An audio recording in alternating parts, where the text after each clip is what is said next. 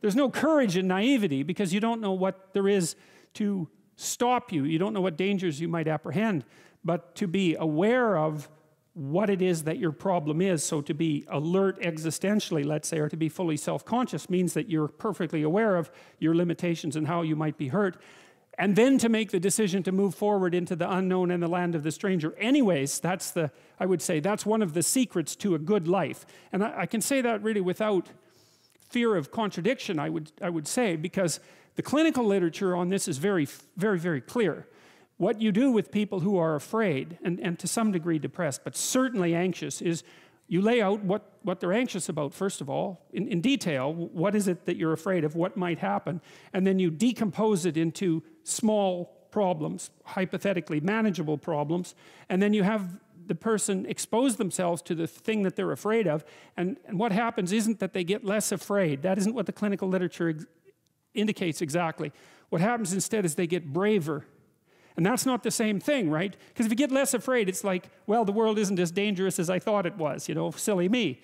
If you get braver, that's not what happens. What happens is, yeah, the damn world's just as dangerous as I thought, or maybe it's even more dangerous than I thought, but it turns out that there's something in me that responds to taking that on as a voluntary challenge and grows and thrives as a consequence. And there's no doubt about this. Even the psychophysiological findings are quite clear. If you impose a stressor on two groups of people, and on one group the stressor is imposed involuntarily, and on the other group the stressor is picked up voluntarily, the people who pick up the stressor voluntarily use a whole different psychophysiological system to deal with it. They use the system that's associated with approach and challenge, and not the system that's associated with defensive aggression and withdrawal. And the system that is associated with challenge is much more associated with positive emotion and much less associated with negative emotion. It's also much less hard on you because the defensive posturing system, the prey animal system, man, when that thing kicks in, it's all systems are go for you, you know. The gas is pushed down to or the pedals pushed down to the metal and the brakes are on. You're using future resources that you could be storing for future time right now in the present to ready yourself for emergency. So there's nothing simple or trivial at all about the idea of being called to move forthrightly forward into the strange and the unknown. And there's a real adventure that's associated with that, right? So that's an exciting thing, which is part of the reason why people travel. And then also to see yourself as the sort of creature that can do that, is willing to do that on a habitual basis, is also the right kind of tonic for, I hate this word, for your self-esteem.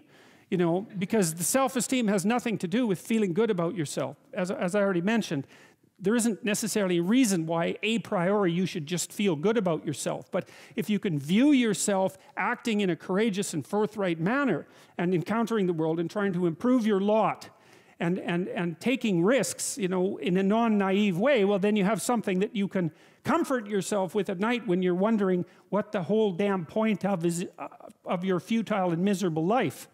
And that's necessary because it's often the case that you wake up at 4 in the morning, or at least sometimes the case that you wake up at 4 in the morning when things haven't been going that well and wonder just what the hell the point is of your futile and miserable life. You have to have something real to set against that. It can't be just rationalizations about how, you know, you're a valuable person among others, even though that's true. That's not good enough. You need something that's more realistic to set against that. And observing courage in yourself is definitely one of the things that can help you sleep soundly at night when things are destabilized a little bit around you.